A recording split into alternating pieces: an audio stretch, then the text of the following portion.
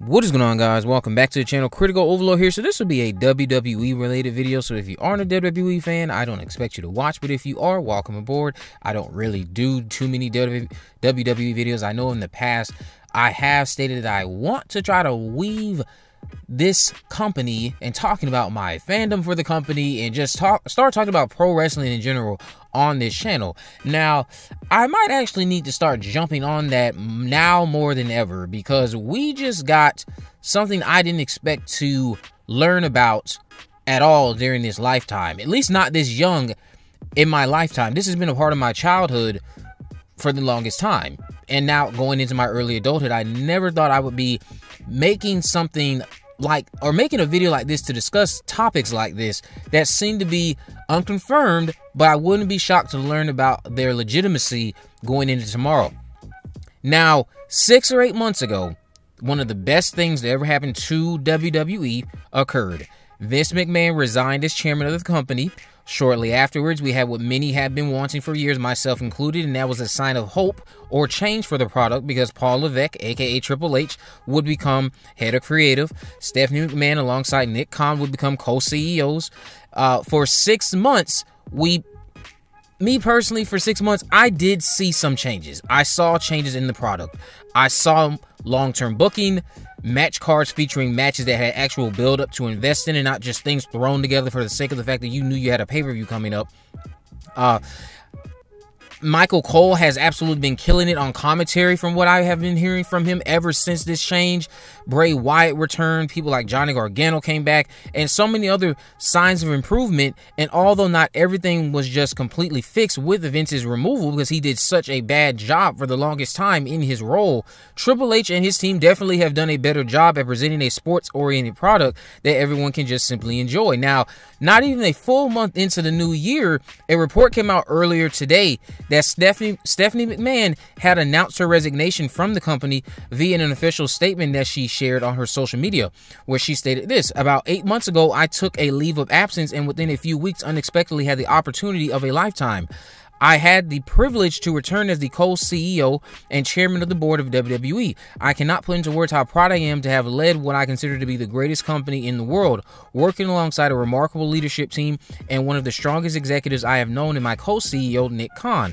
Our founder, Vince McMahon, has returned as executive chair and is leading an exciting process regarding strategic alternatives. And with Nick's leadership and Paul Triple H Levesque as chief content officer, I am confident WWE is in the perfect place to continue to provide unparalleled creative content and drive maximum value for shareholders. WWE is in such a strong position that I have decided to return to my leave and take it one step further with my official resignation. I look forward to cheering on WWE from the other side of the business, where I started where I was a little kid as a pure fan. I will always remain dedicated to WWE. I truly love our company, our employees, our superstars, and our fans, and I am grateful to all of our partners." Now, this was what many thought would be the most shocking news of the day. By the time this is uploaded, it'll probably be midnight, past midnight on Wednesday.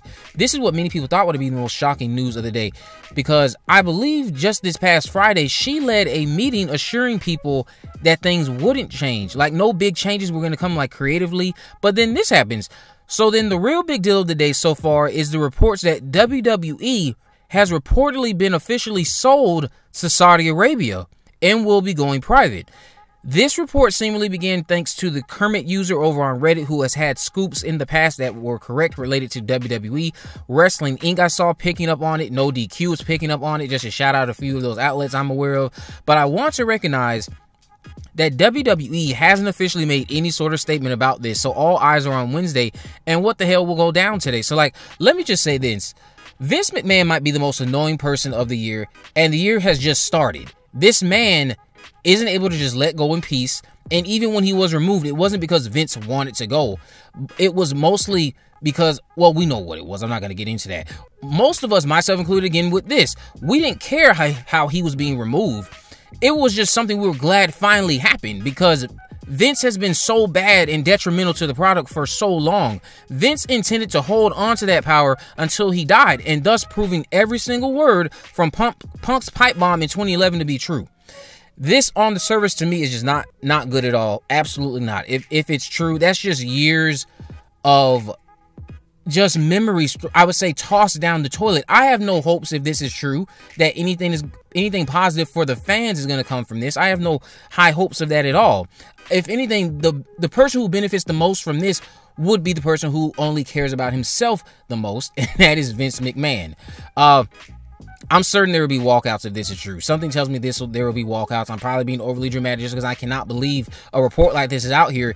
But so much is uncertain as we speak, and I believe this is true because Stephanie's resignation makes a lot more sense.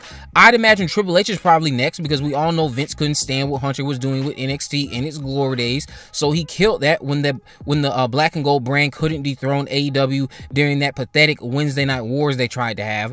Speaking of AEW, I'm more than thankful right now for someone like Tony Khan, because he seems to be an actual wrestling fan. Vince has just grown into this gritty narcissist who just couldn't let things go, so he's willing to sink the ship completely and just screw everyone else in the process. People talk about how wrong it was for Jeff Hardy to leave the company the way he did last year, or how Mercedes and Naomi walking out was wrong on their part. No, let me tell you what's wrong. The fact that Vince McMahon thinks he's competent enough to still be running this company. That's what's wrong. That's what people should be outraged about. I'm at a loss for words because again, as I mentioned, I grew up with this product and I remained patient over the years. My weekly viewings died down, but I continue to stay up to date every week. Even when I missed an episode of Raw or Smackdown, I still had an understanding of what was happening. Those of you who follow me on Twitter, you know I am a big wrestling fan. I am a big fan of the WWE. I watch the pay-per-views. I watch Raw and Smackdown. Again, as I was getting older and as I more or less continued to see the product just dwindle down into just an abysmal mess, my weekly viewership did start to swindle. I started turning on AEW more frequently. I did start turning to other alternatives for my wrestling fix for the week because WWE has been in such a bad state of affairs. It's not that they didn't have their highlights, because again, there have been some strong moments of the product thus far over the past, I would say, 3 years. Recently, it's been Roman Reigns and what's going on with Roman Reigns. Sami Zayn, who I am certain will walk out if this is true. So hopefully we get some clarity on all of this going into Wednesday, and hopefully I mean, I want to be positive, but I don't know how to be positive about something like this if it's true. I just don't. I cannot stand Vince McMahon. I cannot stand how he just couldn't let things be because he's so envious of how the company could be ran better if it's not ran by him, and he doesn't want to see that. But let me know what you guys think about this down in the comment section below. If you have already, of course, make sure you subscribe, turn on post notification, and there's a video in the description. I'll have links to all my social media accounts. I am on Facebook, Twitter, and Instagram. You can message me there, of course. Let me know if there's any movies, news, or reviews you'd like me to cover in the future. And with all that in mind, guys, I will see you in the next video.